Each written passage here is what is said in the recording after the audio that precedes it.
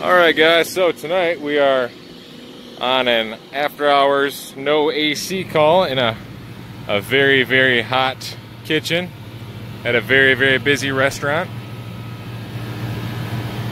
So my initial inspection, I found the thermostat display was dead.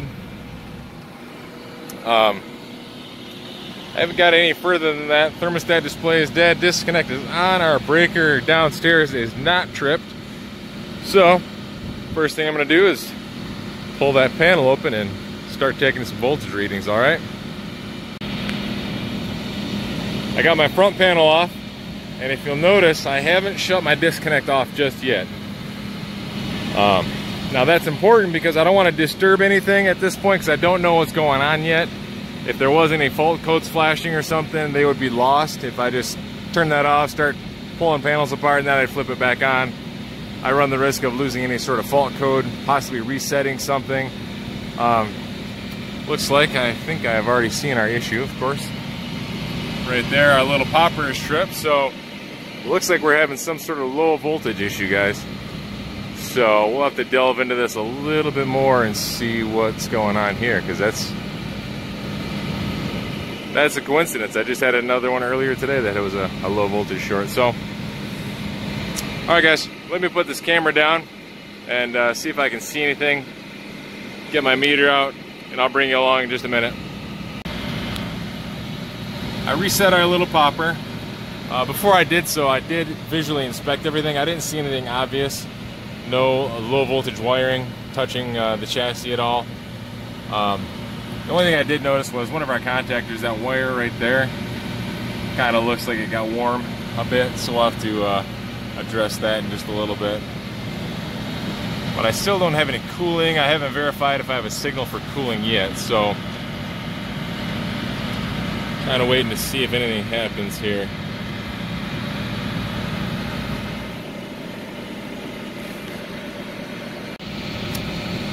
Here's what we got going on, guys. So I got tired of waiting for my thermostat to initiate a call for cool because the area where the thermostat is, I guess, is a little too cool. So anyway, I installed a jumper from my red to my Y1, and immediately when I did that, the fuse on that control board popped. And then I went over and after I found that, I went over and I noticed that somebody had replaced it with a 10 amp fuse. It's supposed to be a 5 amp fuse. Now that's probably no real big deal, but of course when I go to replace that, I'm going to put the proper size fuse in there. So I have my little 5 amp popper on here, just hooked right up to the board there, just for testing purposes. So I'm going to power it back on. We should immediately go into cool mode, or our popper will pop if we still have a short.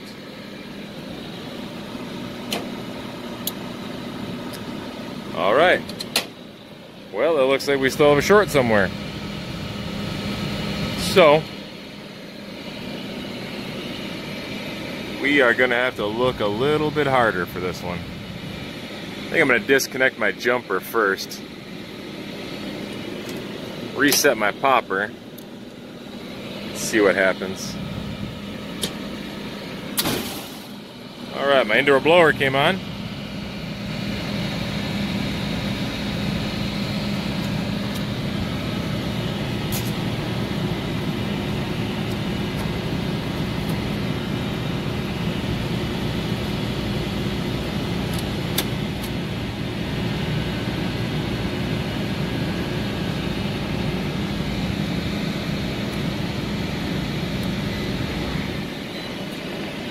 I got 26 volts on my red.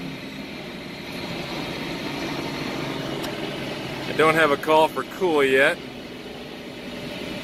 but I'm guessing somewhere that is our issue, because whenever I do jumper that thermostat and initiate a call for cool, my little fuse over there trips. And to be honest, I don't know if when I jumpered that, if that's when the fuse blew, or if it was like that already. I just maybe coincidentally thought that I caused the problem, but I'm starting to believe, since the system was already dead and my thermostat was dead downstairs, that it was probably like that when I got here. So Alright, well let me put this camera down and start doing some digging, and I'll bring you along as soon as I can, alright guys? What I've done so far is I removed the yellow wire for my stage 2 cooling, and I bypassed the thermostat in stage 1. And I did that without having any sort of issue. So what I'm going to do is I'm going to jumper now to the stage 2 wire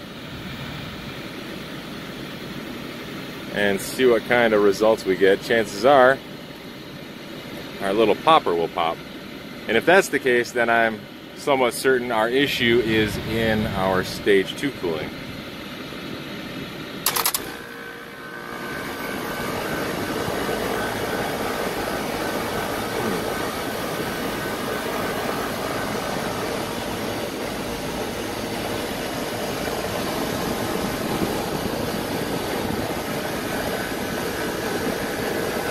Well, didn't really get the results I was expecting out of that test. I'm in stage 2 cooling right now. My little popper over there didn't pop. The popper over here is fine. So whatever we have going on, I'll bet you we have maybe a slight little rub out that's just kind of barely touching something. Alright, well let me get in there a little bit closer and see if I can inspect some of this wiring. Well, it took a little bit of digging, but after that last failed attempt of getting my little popper to pop, after the first time it popped, I got to looking around, and just right over here, I just happened to notice a little burn spot right there. And then I flip this wire around, and right there you'll see where it has, my camera will focus on that, it is basically rubbed through, and that's where it was shorting out at. See, now with something like this where it's held in a certain position, but it was probably bouncing around from the vibration of the condensing fan motors, you know, whatever other vibrations this thing, when the indoor blower motor would come on, it would probably shift a little bit. So the first time, it was probably, my first initial test, it was probably laying right on that pipe. And then maybe during my second test, some of the vibration knocked it loose. And then that's why my popper didn't pop. But yeah, the low voltage shorts, you gotta kind of be really aware of little stuff like that, because it just takes the littlest, tiniest rub out on the littlest, tiniest wire in the I don't know, the most obscene place to create this sort of problem. So I'm going to go ahead, cut and splice that wire, and then we're going to go through and basically recommission the system. I'm going to go downstairs, adjust my thermostat, replace that fuse. Well, no, I take that back. I'm going to splice that wire, adjust my thermostat, make sure everything functions fine, and then when I know I have no more issues, I'll replace that fuse, because I don't want to leave a pile of 5-amp fuses up here that are all burned out. So, alrighty, well, let me get that taken care of, and I'll bring you along when we're done. Here's your tip of the day, guys. If you can see in there, what I've done is I've taken one zip tie and put it around this metal loop that's on the compressor, and then I've taken another zip tie, threaded it through that first zip tie to hold my wires basically to that second zip tie. So this way, my wires are not directly in contact with this piece of metal on the compressor. Because even if they're zipped down to that piece of metal, there will be a little bit of vibration, and you still run the risk of eventually them rubbing out and shorting out, as it did on this copper pipe over here. So that's not my original idea. I believe I got that from one of Chris Stevens' videos, from HVACR videos. So if you're not subscribed to him, what is wrong with you? You need to go over there and subscribe right now. It's some of the best stuff on the web. Alright? So, that's your tip of the day, guys. I'm going to get back to getting everything set up so we can turn this thing on and take some supply temps. Looks like we got kind of lucky tonight, guys. That was our only issue that I found. I just went downstairs, turned my thermostat down to 72, Our temperature in the office area stock room was about 74. Compressor amps are 10. Right over here I was pulling about 9.8, not 10.8, sorry. Our indoor blower, we're pulling 4. I haven't replaced that fuse yet. I'm going to power it down as soon as I get supply temps recorded. Let's go over here and see what our supply temps are at. That's pretty good for a 21-year-old unit. 52 with a 78-degree return. So yeah, this unit's kicking butt. But all right, guys, that does it for tonight.